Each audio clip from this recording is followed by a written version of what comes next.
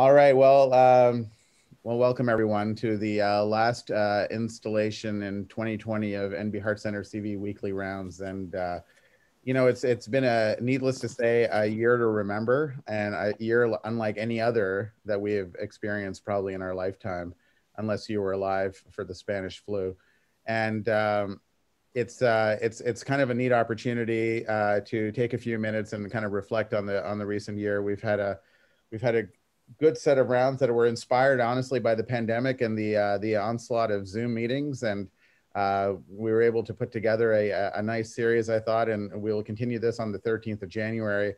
But kind of in the spirit of a little bit of reflection, a little bit of lightheartedness, and some poignancy. I thought it would be a nice opportunity if we kind of just take this next session to kind of look back and look forward all at the same time. So I'd like to thank JF in advance for having put the effort into putting this together. And JF, I'll let you take it away.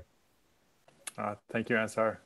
And thank you for the opportunity. I agree with you. It's one of these years that you reflect quite a bit on things, and hopefully I'll satisfy those things. This is a little bit how I felt with this year. I'm riding a ridge and precipice on either side. So I just paraphrase this, but these are going to be my perspectives today. I'll try to touch on a few major events that I think have been incredibly marking to us this year. Obviously, COVID-19 is the big story, but I don't want it all to be about that. The impact on the NBHC, and wishes for the new year. And that's not me biking, obviously. That'd be terrible. So, how did it start this year? You probably all remember yourselves. I started in Quebec visiting my family and my parents around New Year's time. And, as a thing of typical of this year, I haven't seen them since. So I'm sure there's a longing for many of you for not having seen your family for almost a year now. In January 8th, we already were facing an incredible disaster that affected, obviously, Iran and many people around the world. This was the Ukraine International Airlines flight. It seems already a century ago, where 63 Canadians lost their lives on that day. After that was, we all went, or some of us went to March break, and then within March break, on March 11th, even if we were seeing these things happening in slow motion around us in the US or across the world, in China, we all knew there was something going on, but, it became, close to home and close to everybody in 2020 when the WHO announced that this was a pandemic. That was on March 11th. And this is the kind of things now you go to. These are the incredible resources you can find online. This is the best one that I know of, the Johns Hopkins essentially COVID dashboard. This is just from a few days ago, and we're nearly approaching the 2 million deaths worldwide from this pandemic. So this is real. This is affecting our lives and affecting all of us. And, I saw things this year that I never thought I'd see in my lifetime, perhaps. Crazy conspiracies are part of regular life. People believe them and they're sticking to them. There's humongous denial of a pandemic that's around us that seems obvious to all of us working in healthcare, but it's clearly not obvious to many. And this incredible anti-science movement and where all of us or everybody's become an expert, and this is the COVID version of the pyramid of evidence, as you can see here. The first at the top normally would be an RCT. Well, its RCT is pending, peer-reviewed, but only 10 minutes. Collection of opinions level 3, some opinion level 4, and opinion is level 5 evidence. And this is what we see now. It's pretty amazing. But as we are today on Zoom, this is a great photo of my colleague. There's Ansar, there's Christine Herman, there's Rakesh Arora, and there's Maral Zunia, and we're all previous Halifax grad, all getting together for a particular event at CSCS. So these are things that we would have never done like this together before, but this all done virtually. And you can see here the stock market value of Zoom as it's gone up from before the pandemic. It's a 300% increase. It's pretty amazing. So Zoom is part of our lives, and we use it all the time, and hopefully we make the best of it most of the time.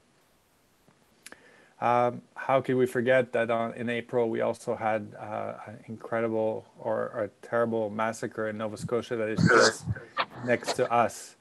where 22 people lost their lives. You know, I had a cottage in Wentworth right next to where some of these things had that I sold last year just before all of this. And what about, you know, the murder of George Floyd, and the incredible movement after that, where Black Lives Matter movement, and this is just a picture in the U.S. of all of the protests and demonstrations that have occurred. This is in August, just a representation of how throughout the United States there's certainly a recognition. I did not have one for Canada, but the same thing in Canada. These are all, you know, events that would mark normally as a single event for an entire year, that now these are multitudes of these events over the entire year. And finally, in August, what about the Beirut explosion? Again, these terrible disaster. Halifax explosion is around, you know, the size of it, 3 kiloton. This in Beirut was essentially about a third of that, 1.3 kiloton. So it gives you an idea of the magnitude. And we talked about the Halifax explosion being as one of the largest man-made explosion, obviously of non-nuclear origin. And the Beirut explosion approaches that. This is an incredible disaster. And how can we not think about the U.S. elections and the total cost of these elections that have surpassed 2 to 3-fold what every single previous election in U.S. history? How we spend billions of dollars, this $13 billion essentially spent on an election. And these are things that I have a hard time imagining. And obviously we're talking about recounting, for those of you who see the analogy here to Monty Python. And thankful to be in the Atlantic bubble. I think the Atlantic bubble for us, you know, people are jealous. They're jealous of us, and I'm proud to be here. I feel that, you know, a little bit protected from the rest of the world somehow, and I feel very, very lucky of all those things. But what about the NBHC? So I've given you my sort of perspective of the year. This was a pretty sad year in many ways, and a year that I'm sure we're not going to forget. But throughout all of this, at the NBHC, despite, as you can see here in the graph, we had a dip, obviously, in productivity or the cases we were able to do during the initial phase of pandemic. We've continued to do essentially back to normal and actually catching up on some of that case volume. We actually had a deficit of about 66 cases during the pandemic that we predict. And we're predicting by the end of December 31st, we'll be around 890 cases completed. We'd essentially done 916 last year. So essentially almost caught up completely what we'd lost during the pandemic time. Just really highlighting the efforts from everybody in terms of catching up and doing as much work as possible to really address, obviously, the patient need that has not gone away throughout all of this. And this is really important. And, you know, it's tremendous accomplishment. And this is just a graph of looking at the cardiac surgical volume at the NBHC that has steadily gone up from the 1990s to 2019. And obviously a slight drop here in 2020 related to the pandemic. But we would normally have been at around 950 cases if we hadn't lost those 66 cases, which is again, a testament to everyone's effort with all of this. And I can't avoid making this comparison or showing comparison to our neighboring province. Hopefully there's not too many listening on this Zoom thing this morning, but you know, the predicted comparison between those two centers is the NBHC here in this column, our surgical volume approaching 900. That includes TAVI. Halifax 968 is the predicted for this year. That's including also their TAVI. You know, number of surgeons here, we're nearly half of them. We have no house staff or fellows. We do about essentially the same amount of ECMO cases. We have less than half the ICU beds, less than a third of the step-down beds, and nearly half of the OR resources that they have. So it's a testament essentially of how efficient and how hard people are working to achieve all the things that we do. And this is an important reflection that we should all have and be proud of. You know, this year has been also the first year that we had a code shock protocol. And, you know, we've launched this in November or December last year. This is our first year that we've lived through this, good, the bad, and we're about at a stage now to review our first 100 patients, and we've gotten REB approval to review them. And this is really important because we want to know what we've done well, what we've done poorly, where we can improve, where we can change things. This is something that took 2 years to get to this point, and we're here now to sort of improve and keep moving along that. Dr. White's first year with us. Sorry, Chris, I had to take this picture from it's courtesy of Juliana that shared this with me. Anyways, hopefully you like. And he spent his first year with us, and it's been amazing to have him here. He's really elevated our game, particularly with as a team in acute mechanical support. This is here the team. There's Chris in CCU putting a patient on ECMO in CCU itself, and with our OR team there, and me helping him. And now we've done obviously ECMO initiated in the emergency department with survivors and people we've managed to get home from this. Same for this particular patient. CCU over a few days was able to be transferred back to CCU in good heart failure management and recovered. And now we've done in SICU also a patient awake this time, put on ECMO for life-saving therapy. We are saving lives, and these are patients that would not have lived normally in the past. Not that we're not capable, but we're just able to do things just a little bit better and bringing some expertise. And how can we not talk about the resilience and the adaptability of the New Brunswick Heart Center? Here's us with a virtual Christmas Zoom. I know it sounds awkward to do, but it was actually quite a bit of fun to have some trivia games, and some prizes to be given. And maybe these are some things to learn for years to come or for events to come. These are not perfect things, but they are certainly allowing us to sort of thank each other for all the work we do and acknowledge our efforts. So clearly there's some positives to 2020 and the pandemic, and hopefully I've highlighted a few of those things, including the Zoom that we're on today. The only weird thing about the Zoom, I must say, is I feel like I'm talking alone in a vacuum at a screen, and I have no feedback from any of you. This is the hardest thing in the world, but other than that, it is amazing the reach that we have. Great job so far. Great job. Yeah, that's right. That's exactly what I needed. But if you think about it, I mean, imagine, we started the year with this virus sort of happening across the world in different places. We realized and sort of named this a pandemic in March. And from then we've managed to create a vaccine that now is being rolled out. And already, 17 or 1,800 New Brunswickers have received this vaccine. Our frontline workers and hopefully our most vulnerable are the ones getting this first. I mean, this is an incredible feat of science, and I feel very grateful that this is possible, and all of us are seeing some hope with this. And I would certainly encourage you to and I'm sure you are looking forward to potentially putting this behind us. The NBHC has had tremendous things this year, but mostly, I started 2020, as you see there, it would be the year I got everything I wanted, but in reality, now is the year that I appreciate everything I have. And I am very thankful for the things I have and the home I live and the place I live and the things I'm able to do, because there's certainly many places much worse off than we are. What are my wishes for 2021? And I'll finish with a few of those. Death and suffering from COVID-19 to end is an incredible wish, and I hope we can get there this year. Remaining all safe and healthy is really, really important, and not to let our guard down, that this pandemic is still around us, and it's hard to follow these rules, but we gotta keep at it as much as we can, and encourage your family to do so. And this is going to be particularly hard during the holidays. I think the NBHC needs to continue to promote innovation. Even during this pandemic, we're able to, and we're pushing, and we're trying to treat and help our patients as best as we can. I think a hybrid room is my dream for me, and hopefully we can achieve that, because we're really hurting in terms of ability to expand what our capacity is for dealing with a backlog in cardiac surgical care, certainly, and obviously the staff that is needed to achieve that. And finally, go on a vacation away from everything is really what I want.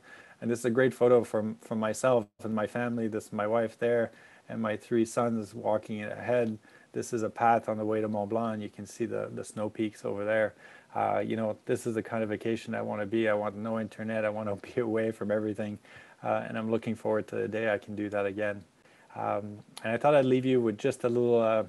I love this little photo. It's a little clip of a typical German tower celebrating the 4th Advent. and obviously the light from the candles sort of allows the burning. And these little things are done by handcrafted in Germany, and they were sort of a way to help people survive the winter many years ago, because there's no jobs in winter. And then it became an industry, and people make these things and these toys and these things, and it's a huge money-making endeavor in all the Christmas market, obviously, in Germany. Anyways, this is it for my talk today. Hopefully it's a good mixture of a bit of science and a little bit more lighthearted in many ways. I'll stop sharing. Thank you. Thanks, JF. That was fantastic. Great overview and great review of a unique year, and hopefully one we'll never have to experience again. I guess not that this is a talk that sort of begs for a big Q&A, but I guess my two questions for you, just in your thoughts before we sign off and wish everyone a happy New Year and a Merry Christmas. Number one is just what was your sense as to the negative impact? I mean, obviously we were able to catch up and get a lot of those cases back that we had lost during the pandemic.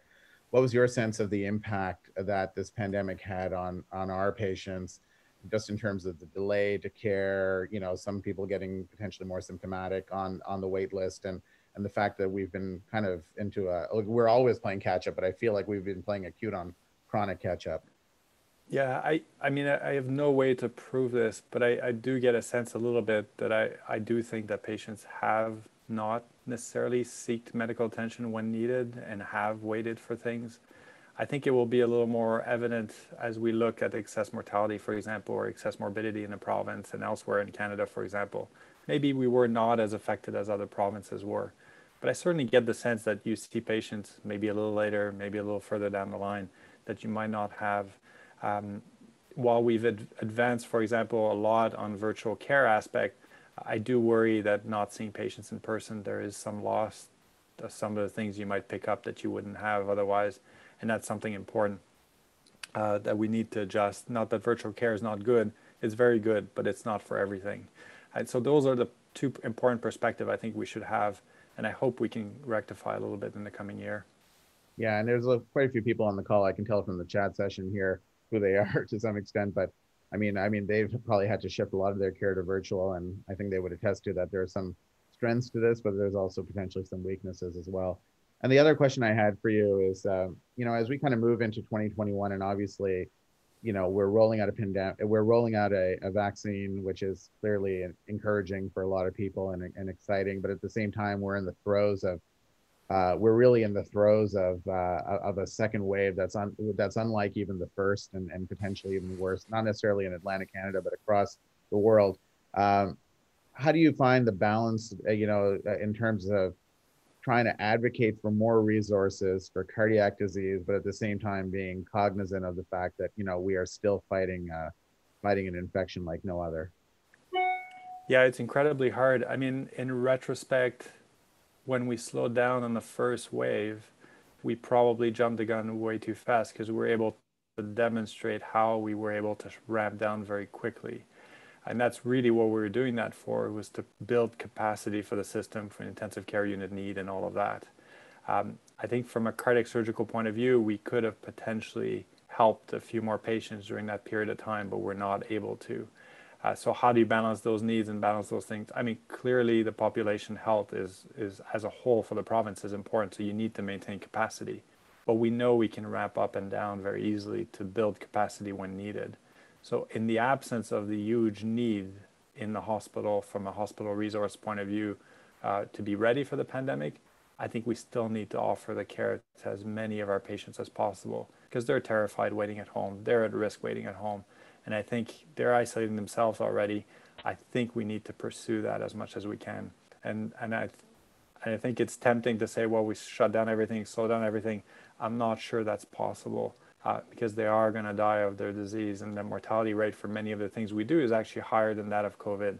So, how do you balance all those things? I don't know. And I don't know how to answer your resource question around government, because clearly government is not interested necessarily in helping deal with the backlog and all the resources required for that, because they're obviously just on the mindset of, we got to deal with this pandemic. Then once we have that behind us, we can focus on other things. I understand, but our job is to advocate for what we can So we're just one of the other people screaming, saying we need something. So if we scream loud enough, I think we can perhaps get a little bit more resources our way. It's always an imperfect system.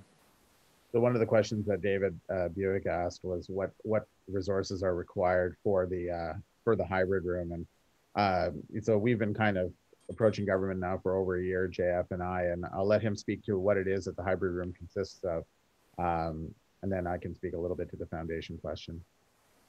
Yeah, I mean, the hybrid room is essentially an operating room where you would have the ability to do potentially interventional care, interventional radiology, interventional cardiology, other forms of surgery in ourselves.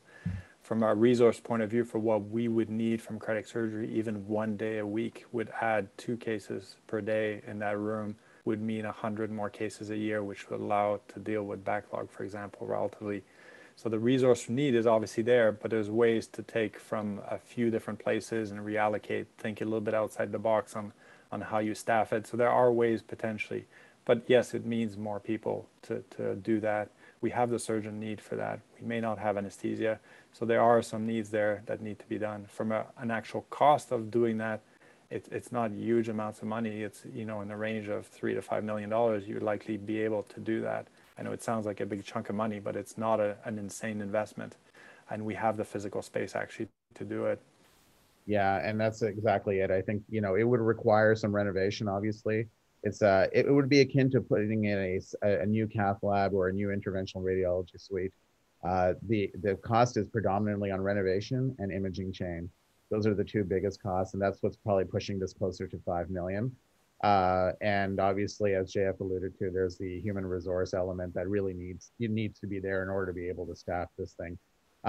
So 5 million. I mean, the foundation has kind of, just so that people know, the foundation is aware of this idea, but they want to move away from bricks and mortar for this go around, because of the amount of time and investment that they've put into bricks and mortar for Clinic One, and they really feel that this is a government, this should be a government driven project. So that's the answer to your question, David. To Sharif's question, which I think is a good one, and I can maybe add to that question a little bit. So he spoke a little bit to the perceived shorter wait times for TAVI, and whether or not there's some consideration to kind of changing more of our AVRs to TAVIs as opposed to leaving them as surgical AVRs with longer wait times. And then I will add to that a little bit of just overall wait list management during the pandemic, and how we've incorporated a little bit the ischemia trial. And so maybe I'll let you answer that, JF. Yeah, the TAVI question is an interesting one. We've doubled the TAVI volume in the last 2 years, from 60 or so a year to over 120 this year. And it's a continuing growth, but we should be careful to make sure that that growth doesn't go against what we would think would be a survival advantage of. There are still patients, young patients, where TAVI is not appropriate. So right now, we are evaluating all patients for TAVI versus SAVR, and most over the age of 70. Under the age of 70, you have to have pretty bad comorbidities or issues to really warrant that, because there are going to be some survival loss or survival disadvantage potentially with long-term access to coronaries, reoperative interventions, and all those things. And some of the data coming out on long-term would reinforce that aspect on the TAVI side. So again, it's making those choices, thinking who's safe to wait. Our event rate on the wait lists are not very high, thank God, but they are always worrisome to watch. Yeah, it is a constant battle, but we are pushing as hard as we can to offer that as best we can. And then as far as the ischemia trial and how we're using that to maybe reevaluate some of especially our long waiters. Yeah, the ischemia trial has been helpful in my mind, not necessarily for not offering intervention for patients, but it makes you feel that in stable ischemic heart disease patient, there's certainly a period of time where you may actually be in a safe period to reevaluate. So we've actually in the process of reevaluating again all our patients that are waiting on a wait list, some of which were initially just started on medical therapy, now a few months, for example, waiting, and they've gotten better, in which you sort of reevaluate what is the surgical or the survival advantage of intervention versus not. Are they truly ischemia patients? Are they not? So that aspect is certainly part of a discussion every day. But the reality is 60% of what we see is acute coronary syndrome, acute patients come in a hospital. That doesn't change one bit. So 60% of the volume on average is not impacted at all by any of this. We're talking about a a much smaller portion of this, maybe 30–40%, that are potentially outpatient type, many of which have left main disease and other things which are not ischemia type patients. So this really doesn't, it's a small fraction, but it is an important fraction. And then just the last question, Susan Morris asked a little bit about research that is being done around the impact of COVID on wait times, et cetera. And I know that, we're in the process of trying to construct a dashboard to that effect. And maybe you could add a few thoughts to that. Yeah, absolutely. I think, well, one is many of the projects are currently underway, so I don't have any real data to tell you at the moment. And there's national efforts, there's provincial efforts, and NSR has been sitting on national committees to try to address some of the issues of the impact of COVID on cardiac care and overall in Canada. And we're trying to set up a much more functional dashboard here in which we would have, in real-time data on patients currently waiting, potentially even for surgeons to be able to tell, how am I comparing to my colleague, that kind of stuff, and the type of patient, which regions are waiting longer. So there's a lot of functionality that we're trying to use this current crisis, obviously, as again, to galvanize our thoughts around, making this in real time and make decisions around that.